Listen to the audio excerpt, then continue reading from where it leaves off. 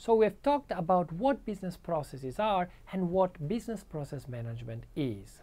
Now let's talk about the values that we can achieve with business process management. So the first and foremost value that we can achieve with business process management is transparency.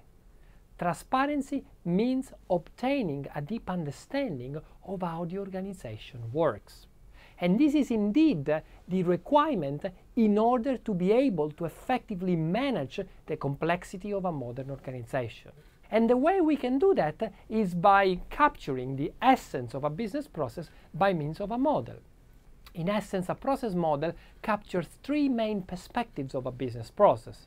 The control flow, which is the chain of activities, events, and decisions performed as part of the process.